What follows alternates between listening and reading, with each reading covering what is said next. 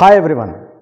ఈరోజు ఈ వీడియోలో కొన్ని మోడల్ క్వశ్చన్స్ మీకోసం కాంపిటేటివ్ ఎగ్జామ్స్కి ఉపయోగపడేటువంటి మోడల్ క్వశ్చన్స్ తీసుకొచ్చాను. వీటిని మీరు ఉపయోగిస్తూ నేర్చుకుంటూ ప్రాక్టీస్ చేస్తూ మీ ప్రిపరేషన్లో ఇంకా మెరుగుపరచుకోవడానికి ప్రయత్నం చేయండి. Let's get in to the video. Right, first ఇవన్నీ కూడా గతంలో టెట్లో వచ్చినటువంటి క్వశ్చన్స్. ఇవేమో కొన్ని మోడల్ క్వశ్చన్స్ తయారు చేసినటువంటివి. ఒకసారి వీటిని పరిశీలిద్దాం. Right, one of the following is not a plural form. అంటే ఈ 4 వర్డ్స్ ఇచ్చాడు, వీటిలో ప్లూరల్ ఫామ్ కాంది ఏంటి అని అడుగుతున్నాడు మనల్ని. చూడండి, ఇక్కడ రోజెస్, రోజ్కి ప్లూరల్ రోజెస్, ఓకే, ఇది ప్లూరల్ ఫామే. తర్వాత బాయ్స్, ఇక్కడ కూడా ఒక బాయ్స్ ఇచ్చాడు, బాయ్కి ప్లూరల్ బాయ్ బాయ్స్, ఇది ప్లూరల్ ఫామ్. మరి ఇక్కడ చూడండి, this is not a plural form. ఎందుకంటే బాయ్కి పైన అపాస్ట్రేస్ ఉంది. అపాస్ట్రేస్ ఉంది అంటే బాలుడి యొక్క అనే అర్థంతో వస్తుంది. కాబట్టి నాట్ ఏ ప్లూరల్ ఫామ్ ఏంటి అంటే ఇక్కడ ఎస్, బాయ్స్ అనేటువంటిది it's not a plural form. మరి దీన్ని కూడా బాయ్స్ అని అంటున్నాం, కానీ ఇది ప్లూరల్ ఫామ్, బాయ్కి ప్లూరల్ బాయ్స్. కానీ దీనికి తేడా ఏంటంటే ఇదేమో బాలుడి అపాస్ట్రేస్ పెట్టడం వల్ల బాలుడి యొక్క, ఒకటే బాలుడి యొక్క, ఇదేమో బాయ్స్ ప్లూరల్. సో మనకు ఆన్సర్ వచ్చేసింది బాయ్స్ అనేటువంటిది మనము ప్లూరల్గా, అది ఇది బాయ్స్, ఈ బాయ్స్ అనేటువంటిది ఇక్కడ ప్లూరల్ ఫామ్ కాదు. Right, get in to second question. Nick, ఇది 10th స్టాండర్డ్లో ఉన్నటువంటి క్వశ్చన్. ఈ టెట్లో అడిగినటువంటిది 10th స్టాండర్డ్లో ఉన్నటువంటి క్వశ్చన్. ఇది 10th కాంటెంట్లో ఉన్నటువంటిది మ్యాటర్ తీసుకున్నాడు. Nick manage to pull through to become an international symbol of triumph over adversity. ఈ adversity అనే పదాని కింద అండర్లైన్ చేసి ద అండర్లైన్ వర్డ్ మీన్స్, దీనికి భావం ఏమిటి, అర్థం ఏమిటి, ఈ అడ్వర్సిటీ అనేటువంటి దానికి అర్థం ఏంటి అని చెప్పి అడిగినాడు. దీనికి అర్థం ఏంటి మరి? అడ్వర్సిటీ అంటే symbol of over advance, triumph over adversity. Adversity అంటే అతను వాస్తవంగా ఈ నిక్ అనేటువంటి ఆయన టోర్సో అంటే ఏంటి, అతనికి బాడీ పార్ట్స్ ఉండవు కదా, కాళ్ళు చేతులు ఉండవు. అట్లాంటి ఆయన అలాంటి ఇబ్బందులను కూడా అధిగమించుకుంటూ ఆయన ఇంటర్నేషనల్ సింబల్ అయ్యాడు, ఇంటర్నేషనల్ సింబల్ ఆఫ్ ట్రంఫ్ అయ్యాడు అనేటువంటి మీనింగ్. ఇక్కడ అడ్వర్సిటీ అంటే డిజబిలిటీ కాదు, మూమెంట్ కదలిక కాదు, difficulties is the right answer.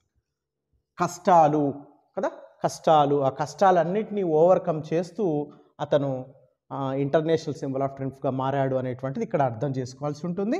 So అడ్వర్సిటీకి సమానమైన మీనింగ్ ఇచ్చేటువంటి పదము డిఫికల్టీస్. ఇది కూడా గత టెట్లో అడిగారు. ఇంకొక ఎగ్జాంపుల్ చూద్దాం. సమ్ పీపుల్, ఇది పార్ట్ ఏగా ఉంది. ఆర్ ఇంటరెస్టెడ్, ఇది పార్ట్ బిగా ఉంది. బట్ ద మెజారిటీ, ఇది పార్ట్ సిగా ఉంది. డస్ నాట్ కేర్, పార్ట్ డిగా ఉంది. అయితే ఒక సెంటెన్స్ను 4 పార్టులుగా విభజించి ఏమంటున్నాడంటే ఈ సెంటెన్స్లో ఫైండ్ ద ఎర్రర్ పార్ట్ అని అడుగుతున్నాడు. అంటే ఈ 4 పార్ట్లలో తప్పున్నటువంటి పార్ట్ ఏది అనేటువంటిది మనం ఐడెంటిఫై చేయాలి. చూద్దాం. సమ్ పీపుల్, దీంట్లో ఎలాంటి తప్పు కనబడతలేదు మనకి.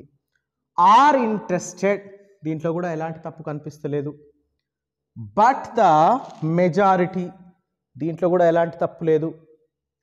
డస్ నాట్ కేర్, మరి డస్ నాట్ కేర్ అనేది ఎందుకు తప్పు అవుతుంది అంటే సమ్ పీపుల్ అనే మాట చెప్పాడు. సమ్ పీపుల్ అంటే కొంతమంది జనాలు, కొంతమంది ప్రజలు అనే అర్థం. మరి కొంతమంది అయినప్పుడు ఈ డస్ అనేటువంటి పదం ఎక్కడ ఉపయోగిస్తాం మనము? కేవలం హీ, షీ, ఇట్లు ఉన్నదానికి మనము డస్ అనేటువంటి, ఇక్కడ ఒకవేళ హీనో, షీనో, ఇట్టో ఉన్నప్పుడు ఇక్కడ మారుతుంది, మళ్ళీ ఈజ్ ఇంట్రెస్టెడ్ అనో అట్లా మారుతుంది. సో ఇక్కడ డస్ నాట్ అనేటువంటిది అప్రాప్రియేట్ కాదు, ఇక్కడ ఉండాల్సింది డు నాట్ ఉండాలి. కాబట్టి మనకు తప్పైనటువంటి పార్ట్ దొరికింది. సో పార్ట్ డిలో తప్పు ఉంది. ఆప్షన్ ఏంటి? ఏబిసిడి, ఎస్, ఇక్కడ మనకు తప్పు దొరికేసింది. రైట్, ఇకపోతే 4వ క్వశ్చన్ చూద్దాము. షీ సామి, ఒకటే ఇంతే క్వశ్చన్. షీ సామి, ఆమె నన్ను చూసింది. The negative form of the sentence, ఏమడుగుతున్నాడు? Negative form of the sentence. ఇది కూడా గత టెట్లో అడిగినటువంటి ప్రశ్ననే. ద షీ సామి, the negative form of the sentence, దీంట్లో negative form of the sentence ఏంది అని చెప్పేసి అడుగుతున్నాడు. దీంట్లో చూడండి, నెగిటివ్స్ని ఎట్లా ఫైండ్ అవుట్ చేస్తాం మనము? షీ డోంట్ సీ మీ, అసలు మనం ఇది ఏ టెన్స్లో కూడా యాక్సెప్ట్ చేయము. షీ డజంట్ సీ మీ అని ఉండాలి. కానీ ఇంకొకటి కూడా మనం ఇక్కడ గమనించాల్సింది ఏంటంటే షీ సా మీ అని అన్నది, అంటే ఇది పాస్ట్ టెన్స్లో ఉన్నది కాబట్టి మనం నెగిటివ్ చెప్పేటప్పుడు కూడా అదే పాస్ట్ టెన్స్ని ఉపయోగించాలి. సో డోంట్ అన్నది అసలు ఇది ఉండనే ఉండదు, ఉంటే డజంట్ ఉండాలి, అది పాస్ట్ టెన్స్ కాదు, ప్రజెంట్ కాబట్టి అది కాదు మన ఆన్సరు. తర్వాత షీ ఈజ్ నాట్ సీన్ మీ, ఇది పాస్ట్ టెన్స్ కాబట్టి ఈజ్ అనేటువంటిది అప్రాప్రియేట్ కాదు. తర్వాత చూడండి she doesn't see me, okay ఈ సెంటెన్స్ కరెక్టే, కానీ ఇక్కడ ఈ సెంటెన్స్కి మనకు నెగిటివ్గా మార్చమన్నాడు, షీ సామి అనే దానికి నెగిటివ్గా మార్చమన్నారు కాబట్టి ఇక్కడ డజంట్ అనేటువంటిది అప్రాప్రియేట్ కాదు, పాస్ట్ టెన్స్లోనే సింపుల్ పాస్ట్ టెన్స్లో ఉంది, మళ్ళీ మనం సింపుల్ పాస్ట్ టెన్స్లోనికే మార్చాల్సి ఉంటుంది. కాబట్టి ఇక్కడ చూడండి she did not, yes did అనేటువంటిది మనం పాస్ట్ టెన్స్లో ఉపయోగిస్తాం కాబట్టి she did not see me, yes this is the appropriate answer for this question. ఇక ఇంకొక క్వశ్చన్ చూద్దాం మిత్రమా. Where there is a will, చాలా interesting question. Where there is a will there is a వే అని అన్నాం. Where there is a will there is a వే. ఇక్కడ will అనగానే మనకు ఇక్కడ క్వశ్చన్ చూడండి, విల్ ఈజ్ అన్నాడు. మరి విల్ అనేటువంటిది ఏంటి, అండర్లైన్ పార్ట్ విల్ అనేటువంటిది ఏంటి అనేటువంటిది క్వశ్చన్ మనకి. ఇది నౌనా, ప్రొనౌనా, యాక్సిలరీ వర్బా, వెర్బా. మనం కళ్ళు మూసుకొని చెప్తామేమంటే విల్ అనగానే అది ఒక యాక్సిలరీ వర్బ్ ఫ్యూచర్ టెన్స్లో ఉపయోగిస్తాం అని చెప్తూ ఉంటాం, కానీ ఇట్స్ నాట్ ఆల్వేస్ కరెక్ట్, అది అన్నిసార్లు కరెక్ట్ కాదు. ఎందుకంటే ఇక్కడ మనం గమనిస్తే where there is a will, ఎక్కడైతే కోరిక ఉంటుందో, ఎక్కడైతే విల్ ఉంటుందో, ఎక్కడైతే వాంఛ ఉంటుందో, డిజైర్ ఉంటుందో అక్కడ మార్గం ఉంటుంది అని చెప్తూ ఉంటాం మనం. అంటే మనసు ఉంటే మార్గం ఉంటుంది అని అంటూ ఉంటాం కదా తెలుగులో. సో ఇక్కడ ఈ విల్ అనేటువంటిది where there is a will, కోరిక, ఎక్కడైతే కోరిక ఉంటుందో అక్కడ మార్గం ఉంటుంది, మనకు మనసు ఉంటే మార్గం ఉంటుంది అంటుంటాము. మరి ఇక్కడ విల్ అనేటువంటిది నౌనా, ప్రొనౌనా, యాక్సిలరీ వర్బ్, అంటే ఎట్టికోషనా వర్బ్ యాక్సిలరీ వర్బులు కావు, రైట్. ఇక మరి నౌనా, ప్రొనౌనా అంటే ఇది నౌన్కు బదులుగా వాడబడలేదు, ఎగ్జాక్ట్లీ ఇది నౌన్గా మనము భావించాల్సి ఉంటుంది. ఓకే, నౌన్ ప్రొనౌన్ అంటే మనకు తెలుసు, personal pronouns he she ఇట్లుంటాయి, right. Reflexive pronoun self add చేయి ఉంటుంది కదా. రిలేటివ్ ప్రొనౌన్లో హూ, విచ్, వేర్ అవి WH క్వశ్చన్స్లో, మళ్ళీ ఇంటరాగేటివ్ క్వశ్చన్స్లో కూడా ఉంటవి. దట్, దిస్ అనేటువంటివి, దీస్, దోస్ అనేటువంటివి డెమాన్స్ట్రేటివ్ ప్రొనౌన్స్ అని అవన్నీ దాంట్లో ఉంటాయి. కాబట్టి మనకు noun is the appropriate answer. Next, identify the grammatically wrong sentence. వ్యాకరణపరంగా తప్పుడు సెంటెన్స్ని మనం ఐడెంటిఫై చేయాలి, ఒప్పు కాదు తప్పు కావాలి మనకి ఇక్కడ, అందుకే రాంగ్ సెంటెన్స్ అన్నాడు. మొదలు ఏమేమి రైట్ సెంటెన్స్లో చూద్దాం మనం. I have been waiting here for 2 hours. Okay, ఇది ప్రజెంట్ పర్ఫెక్ట్ కంటిన్యూస్ టెన్స్లో ఉంది. ఫర్ అనేటువంటి పీరియడ్ ఆఫ్ టైంను ఉపయోగించాడు, టైం కూడా 2 hours అన్నాడు కాబట్టి okay, this is the right sentence, కాబట్టి అందులో తప్పు లేదు. Next, I have written him yesterday. Okay, ఇక్కడ మనం గమనించాలి, I have written him అంటే ఇది సింపుల్ ప్రజెంట్ పర్ఫెక్ట్ టెన్స్ అయినప్పుడు ఇక్కడ నవ్వు, జస్ట్ నవ్వు ఉందనుకోండి, మనం దీన్ని సింపుల్ ప్రజెంట్ పర్ఫెక్ట్గా గమనించి మనం దీన్ని కరెక్ట్ సెంటెన్సే అనేవాళ్ళం. కానీ ఇక్కడ ఏమన్నాడు, I have return to him yesterday. Yesterday అనేటువంటి మాట నిన్న దానికి సూచిస్తుంది, అంటే గతం దానికి సూచిస్తుంది, అయిపోయిన దానికి సూచిస్తుంది. కాబట్టి ఇది పాస్ట్ టెన్స్లో ఉండాలి, సింపుల్ పాస్ట్ టెన్స్లో ఉండాలి. అప్పుడు ఏమైంది, I wrote to him yesterday అని ఉండాలి. కాబట్టి ఇక్కడ అలా ఉపయోగించబడలేదు కాబట్టి సో మనకు తప్పు దొరికేసింది. ఇది పొరపాటుగా ఉన్నటువంటి సెంటెన్స్గా మనం అర్థం చేసుకోవాలి. ఇక్కడ చూడండి, ఇంకో రెండు కూడా చూద్దాం. He returned from London last week, గత వారం వచ్చాడు కాబట్టి రిటర్న్డ్ పాస్ట్ టెన్స్లో ఉంది, it is right sentence.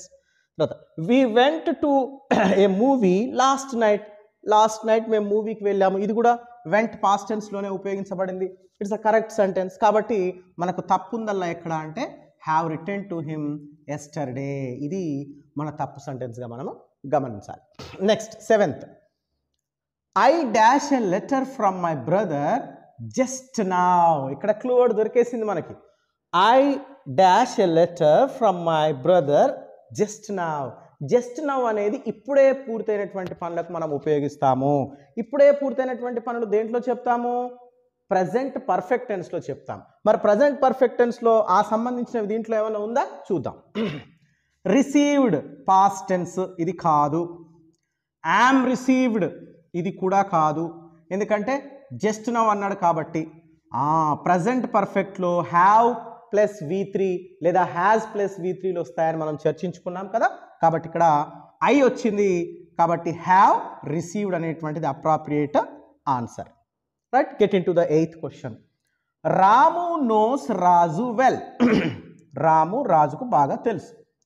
They dash at the club every Sunday. ఇక్కడ కూడా ఒక క్లూ వర్డ్ ఉన్నది. Every day, every Sunday, every month ఇట్లాంటి పదాలు వచ్చినప్పుడు మనం ఏమి ఉపయోగిస్తామంటే తప్పనిసరిగా అది సింపుల్ ప్రజెంట్ టెన్స్లో ఉండాలి. మరి ఇక్కడ సింపుల్ ప్రజెంట్ టెన్స్లో ఏముండాలి? ఇక్కడ రాజు అండ్ రాము ఇద్దరు ఉన్నారు కాబట్టి వాళ్ళు ఏమయ్యారు? దే అయ్యారు. దే అయినప్పుడు మీట్స్, మెట్, హ్యావ్ మెట్. మొదటిది మనం ఏమనుకున్నాము? ప్రజెంట్ సింపుల్ అనుకున్నాం కాబట్టి అసలు మెట్, హ్యావ్ మెట్ అనేటువంటి పదాలు మనకు అవసరం లేదు. ఇక ఈ మీట్స్లో చూద్దాం. మీట్స్ అనేటువంటిది ఎవరికి పెట్టాలి? హీ, షీ, ఇట్లు వచ్చినప్పుడు, థర్డ్ పర్సన్ సింగులర్స్ వచ్చినప్పుడు మీట్స్ అనేటువంటి మాటను వాడాలి సింపుల్ ప్రజెంట్ టెన్స్లో. కానీ ఇక్కడ రాము అండ్ రాజు ఇద్దరు దే కాబట్టి అది ప్లూరల్ అయిపోయింది, కాబట్టి ఆన్సర్ మీట్ అని పెట్టాలి. They meet at the club every Sunday. ఇవి మనకు సాధారణంగా గత టెట్లలో వచ్చినటువంటి ప్రశ్నలు. వీటిని అంత అవగాహన చేసుకొని ఇట్లాంటి మోడల్ క్వశ్చన్స్ ఇంకా మీరు రాసుకొని ప్రాక్టీస్ చేస్తూ విజయం సాధిస్తారని మనస్ఫూర్తిగా ఆశిస్తున్నాను. ఇంతవరకు ఈ ఛానల్ ఎవరైతే సబ్స్క్రైబ్ చేసుకోలేదో మిత్రులారా తప్పకుండా ఛానల్ సబ్స్క్రైబ్ చేసుకోండి. ఇంకా తప్పనిసరిగా విధిగా ఇంకా కొంతమందికి ఈ వీడియోని షేర్ చేస్తూ నలుగురికి విజ్ఞానాభివృద్ధిలో పాల్పంచుకుంటారని ఆశిస్తూ థ్యాంక్ యూ.